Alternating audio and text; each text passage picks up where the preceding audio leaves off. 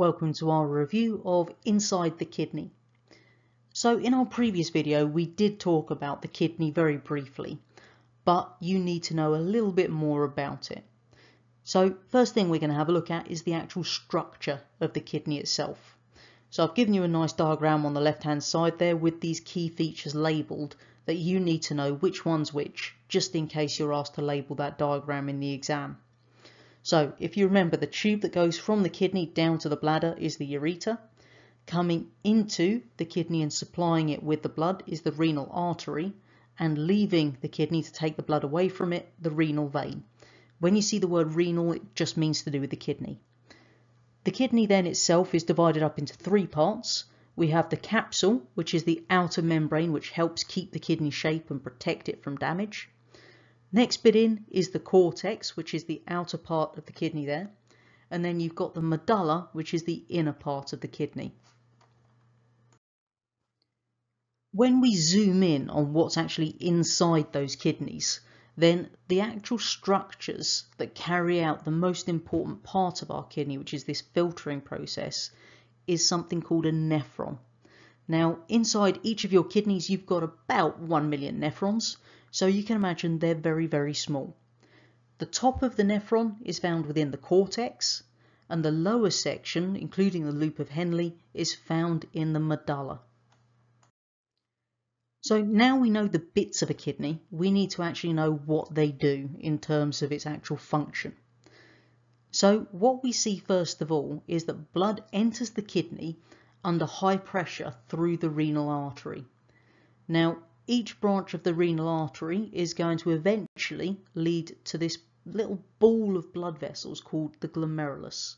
So it's a knot of capillaries. So you can see at the bottom there, I've given you a close-up of it. So you can see the blood entering on the left-hand side there, and then it forms that little knot of capillaries where the blood's going to pass through before leaving on the right-hand side there. So in order to actually make sure that we get this high blood pressure, then the blood vessels narrow at the exit to the glomerulus. So that means the blood pressure will be increased.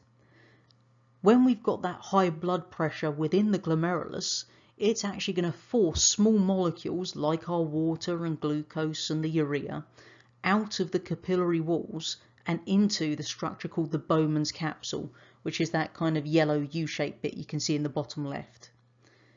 Any large molecules, so things like the actual red blood cells, white blood cells, large proteins, etc., they're too big to fit through the capillary wall, and so they remain within the blood.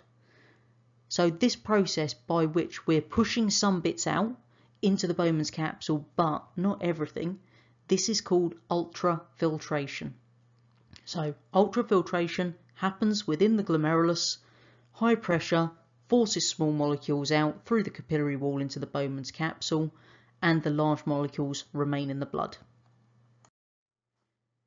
So from the Bowman's capsule, if you look at the diagram in the bottom right, you can see that yellow tube that then continues on down. So that filtrate is going to move through the nephron tubule, and as it does so, all of the glucose is reabsorbed. Now, it's not just glucose that's going to be reabsorbed here. Some of the water and any salts that our body needs are also reabsorbed back into the blood. And that's a process called selective reabsorption. We're only reabsorbing the bits that we actually need in our body. The rest of the filtrate, as you can see, just carries on through, passes through the loop of Henle, which is that big, long drop down, and then into the collecting ducts on the left-hand side there. This is where any extra salt and water is reabsorbed as and when our body needs them. Anything left over within that collecting duct, that is the waste solution, and that's going to travel down through the ureter to the bladder, where excretion will then occur at a convenient time, we hope. So in order to control the amount of urine that we're actually making, then we use a negative feedback system, and this relies on the hormone called Antidiuretic Hormone, or ADH. And what ADH actually does is it makes the walls of the collecting ducts more permeable to water. So this lovely simple diagram, and I promise it is simple, even though I know you're looking at it and thinking, yeah, right, then this is going to show us what happens to control the amount of water within our body.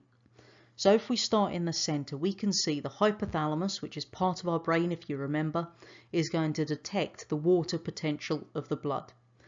So if we go up the left-hand side first of all, the water concentration is too high. So that then sends a message to the pituitary gland to then release less ADH. That means that our kidney tubules will reabsorb less water, so that our blood water potential is restored to normal, and we produce lots of urine because we won't reabsorb as much water at all. Then, if we go the other way, in this case back to the centre again, the hypothalamus detects the water potential of our blood is actually too low in its concentration there.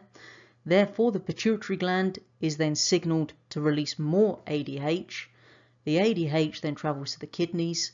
It then causes the kidney tubules to reabsorb more water, which restores our blood water to normal, and we produce a much smaller amount of urine, because what we're seeing here is the water's being reabsorbed into the blood, so there's less to pass into the urine, so the volume is decreased. Hopefully at the end of this video you can now identify the structures present in the kidney. You can describe the function of the different regions of a nephron and explain how ADH determines the amount of water that is reabsorbed.